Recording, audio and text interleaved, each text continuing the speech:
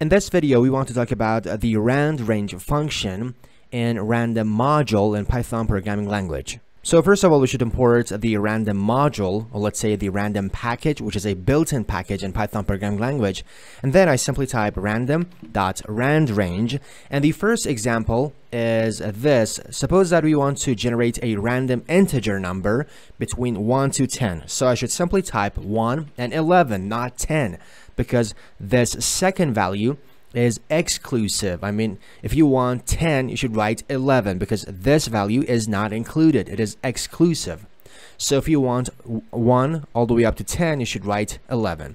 So if I store the results in a variable, let's say called x, and then if I print the x variable, and if I run a code, you can see it generates a random integer number between 1 to 10. But in this randrange function, I can pass the step arguments as well. For example, if I pass 2, it means that I want to generate a random integer number between 1 all the way up to 10 with a step of 2. What do I mean by with a step of 2?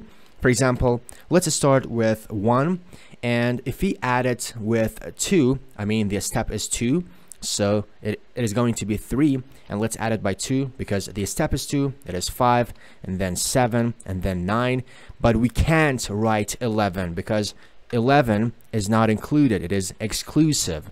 So this is basically, these numbers are 1 all the way up to 10 with a step of 2. Again, remember that this value is exclusive. So in this case, we are going to generate a random integer number from these numbers, which are numbers from 1 to 10 with a step of 2.